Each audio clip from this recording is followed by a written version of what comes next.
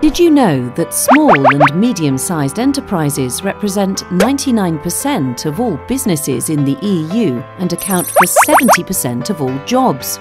Close to 45% of GDP in the EU was generated by IPR-intensive industries.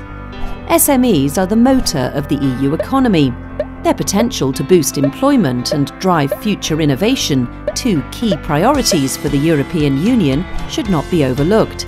SMEs are particularly present in innovative industries such as clean technologies, healthcare, ICT, etc. Today, more and more SMEs are looking for business opportunities in emerging markets.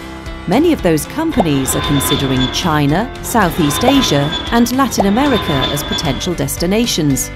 Trade relations between the EU and emerging markets have taken a new turn with the ongoing negotiation of FTAs and investment agreements. These regions are attractive destinations for European investors, with their fast-growing markets, rising middle classes, and competitiveness. Due to limited resources and available capacity, SMEs face many difficulties in managing their IP assets, and particularly when this involves IPR infringement in other regions.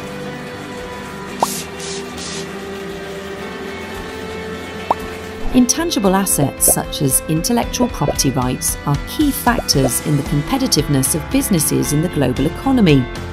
We have to be aware that IPR-intensive industries contributed 86% of imports and 93% of exports to EU external trade.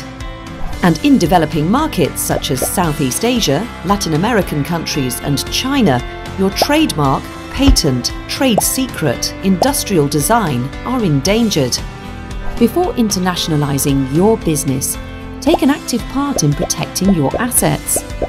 The International IPR SME Helpdesks are here to assist you and contribute to SMEs internationalization by the provision of step-by-step advice to build a successful IPR strategy for entering into the Chinese, Southeast Asian and/or Latin American markets.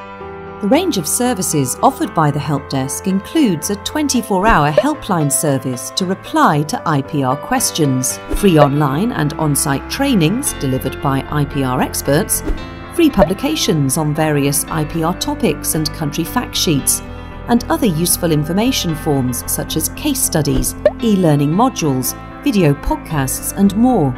So if you have any inquiries on IP protection, contact the Helpdesk in China, SEA or Latin America to learn how to manage your IP assets and expand your business successfully.